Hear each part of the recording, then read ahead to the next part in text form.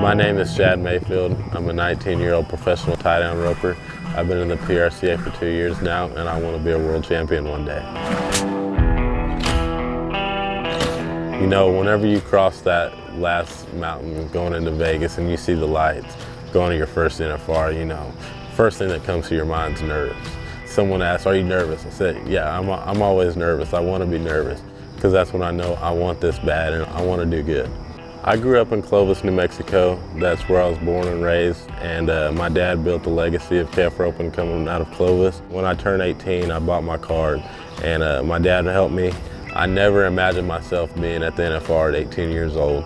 My first NFR was kind of a bumpy road. I learned so much from it. It made me tougher, it made me a better roper, and I came out the next season and I came out with a bang because I wanted to be better. Shad Mayfield, top Wrangler NFR rookies first to go. You bet, and he's after one too. At any rodeo, I back in that box just to be there at the NFR. Hopefully one day I'll leave there a world champion. Yeah, got it on him. Look out, people. Turns him around.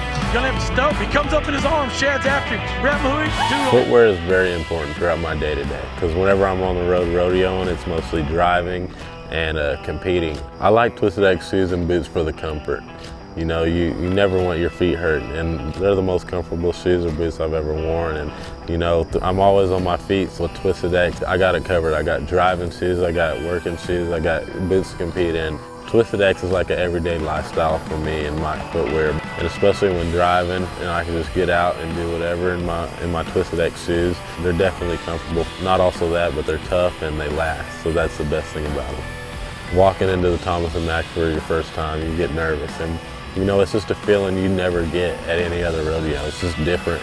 Winning is always going through my head, and that's something that pumps me up. It's nothing about this is easy, so I worked hard, and I had so many people backing me that I love to win. Winning first is the best feeling you could ever do, and it's a place I like to call home.